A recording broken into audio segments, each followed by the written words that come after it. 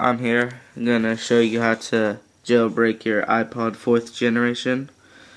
What you're gonna want to do is you're gonna have an iProduct already jailbroken.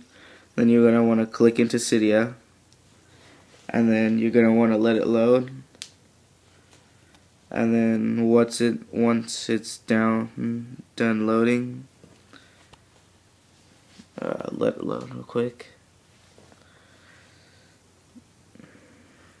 And then you're going to want to go from the main, you're going to want to click manage, and then you're going to want to click sources, edit, and then you're going to want to type in http://cydia.hackulo.us/ and then I already have it right here, but I'll put the URL in the description.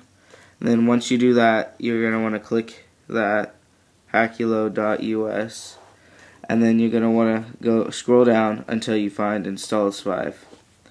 And then once that's done, you're just going to want to click modify, and then it'll let you install. And then once it's all done installing, you may need to restart the springboard, but I'm not sure. I don't think so. And then once you do that, you're going to exit or go back to your main menu, and then it should be in the first empty space there is on your main menu. And then once you do that, it'll be there.